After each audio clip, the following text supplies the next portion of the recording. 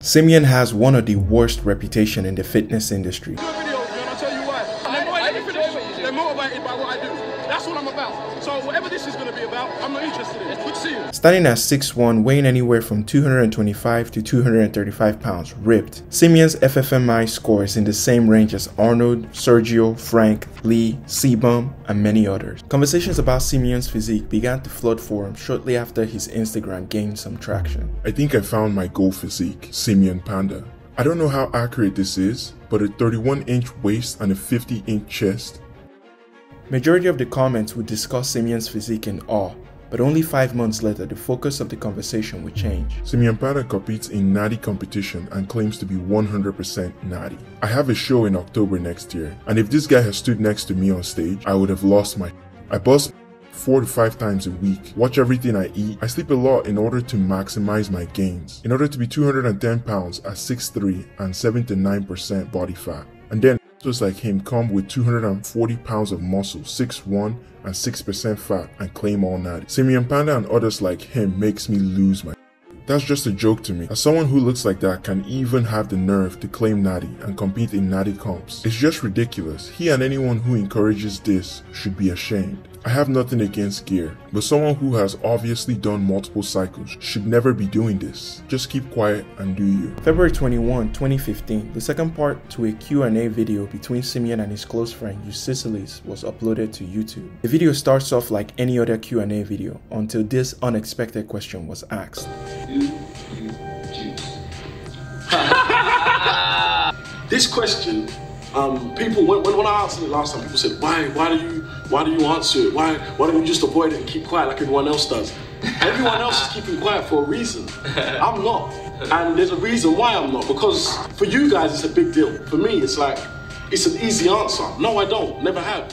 Can we move on? The nervous reaction coupled with an arrogant and condescending response will stir up conversation across the fitness community. So Simeon Panda, just like every other lying piece of shit I've talked about, claims he's all natural and he's about to face my judgment. In a now deleted video, popular fitness YouTuber Vegan Gains will voice the complaints and criticism the fitness industry had for Simeon. So let's have a look at the evidence, and here's Exhibit A. So you're trying to tell us that you're not on steroids when you're about the same size, if not bigger, than Arnold Schwarzenegger, who has been on high doses of anabolic steroids since he was a teenager. According to this study of 157 male athletes, it was found that a fat-free mass index of 25 was the limit for natural bodybuilders who did not take steroids. And what is Simeon Panda's fat-free mass index? 29! You win! You're the best natural bodybuilder of all time! This video will put Simeon in the spotlight of the community, encouraging other accounts to chime in on the conversation. Feeling the pressure, Simeon will upload a response video. This video it's a long time coming.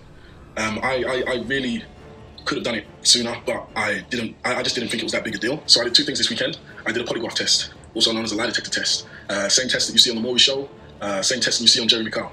Opinion and conclusion. Based on the test and during the examination and interviews, it is the examiner's opinion that Simeon Panda should be classified as showing no deception indicated in relation to the questions numbered 1 and 2 listed above. So I went on this weekend, Saturday, and I had my hair sample taken for the drugs test. I'm here at the drugs testing center in Despite all of Simeon's effort, the community had already made up its mind on the issue. Keep lying straight to the face of your loyal and dedicated fans. True inspiration. The most difficult thing wasn't passing the polygraph and drug test. It was actually keeping a straight face while you make this video. To make matters worse, Vegan Gain will follow up with a response video providing valid arguments that completely discredits Simeon's test. 1.5 inches of hair can detect drug use 90 days prior to testing?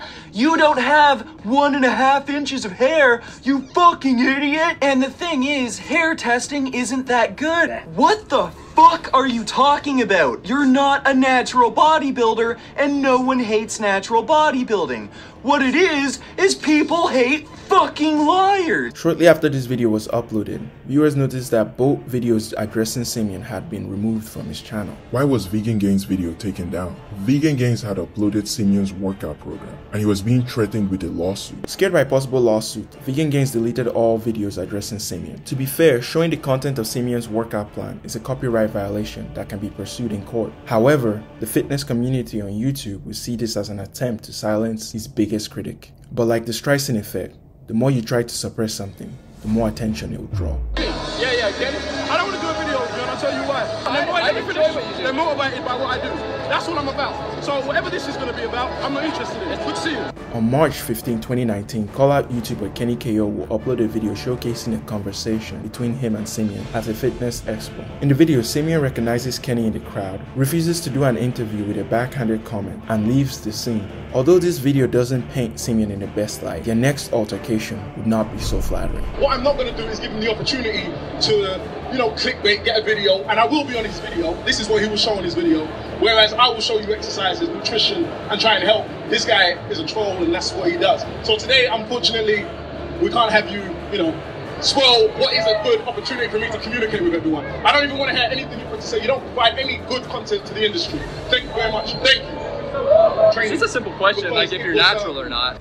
Again, Simeon was back in the spotlight, but this time, more fitness account will weigh in on the conversation. No, of course he's not natural. Are you freaking kidding me? You think I had to do extensive research? I sound like a broken record at this point, but there's nobody to hold people like this accountable. I really don't have... Contrary to what you would think, call-out videos like these actually helped Simeon grow in the beginning. The Vegan Gates call-out marks the most time Simeon Panda was searched on the internet. During the Kenny KO call-out, Simeon's monthly views went from 2 million to 7 million views at its peak, gaining him 160 subscribers in the same month. But as time went on, the fitness community's understanding of steroid was progressing. Many influencers started talking about their PED use, making it harder for influencers like Simeon to take advantage of his audience ignorance. Larry Wheels is an elite world-class powerlifter who admitted to using PEDs. Larry also happens to be the same size as Simeon, which is ironic. Good to see that Simeon is still on the juice. Love to see the side-by-side difference of a natty bodybuilder and Simeon Panda. Simeon has such amazing genetics that even as a lifetime natural, he's the same size as Larry, who has been juicing since he was 17. With a ruined reputation and declining viewership, Simeon now stars in ads promoting questionable supplements with outrageous claims. I understand these supplement companies want you to hype up, gas up their product in order to make some sales,